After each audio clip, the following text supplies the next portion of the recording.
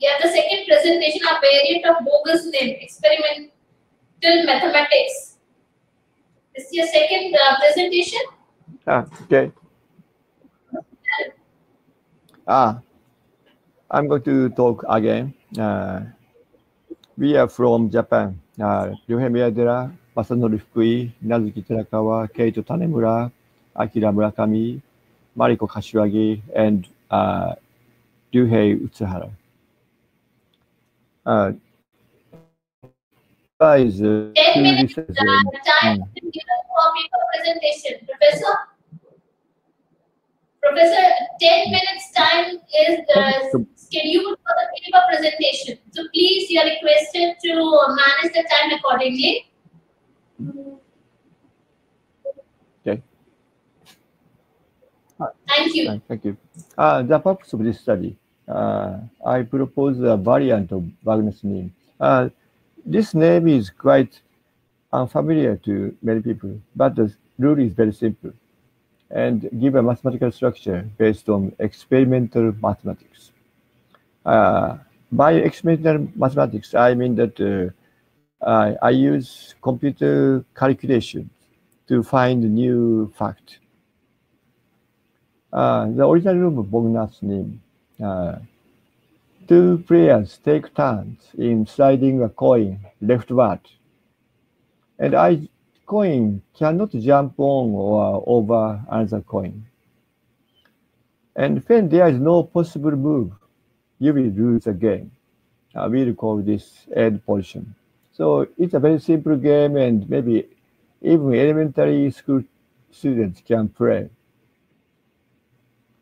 And Bogus Nim with a push. My error. With a push. This is a new variant of Bogus Nim we created, and this is new program and proposed by one of the authors who is a high school student.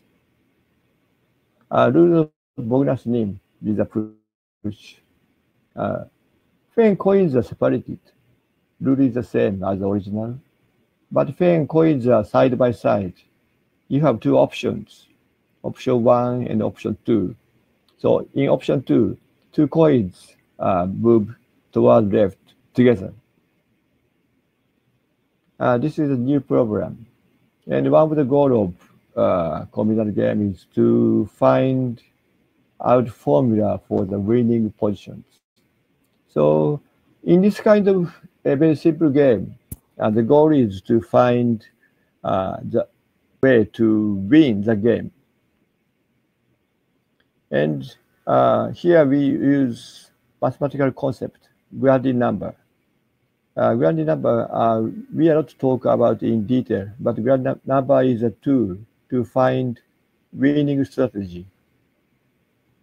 And if you have a formula for grounded number, then you have the strategy to win the game. By computer calculation, we discovered this formula. Quite complicated, but we used computer and look for patterns in the data.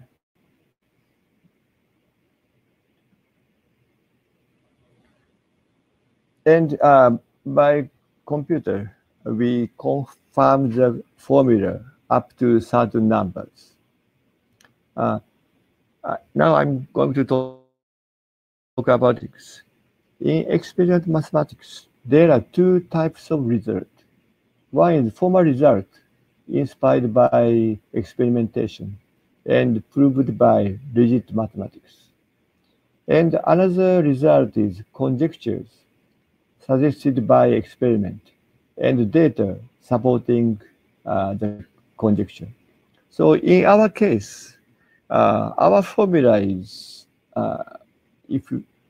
in a strict sense of the word, it's a conjecture, because we have not proved by rigid mathematics, but we confirmed the conjecture by computer calculation. For example, in our case, when the strip of papers up to 2000, we calculate by computer and confirm the formula. So this is a typical experimental mathematics method. Next, we study the case of 3 coins. Situation is quite complicated. Rule is almost same, this one. Now we cannot use grounding number because the structure is very complicated.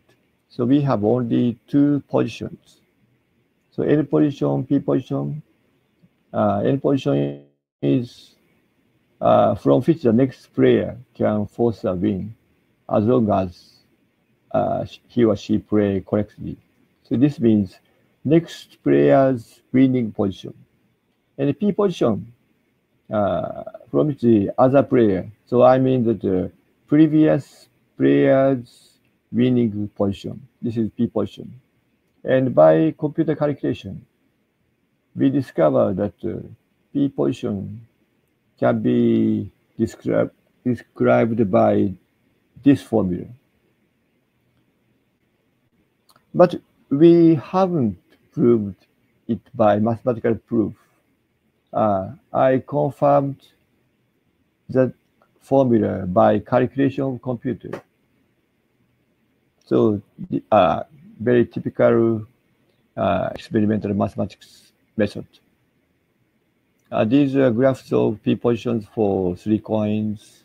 Okay. Thank you for listening.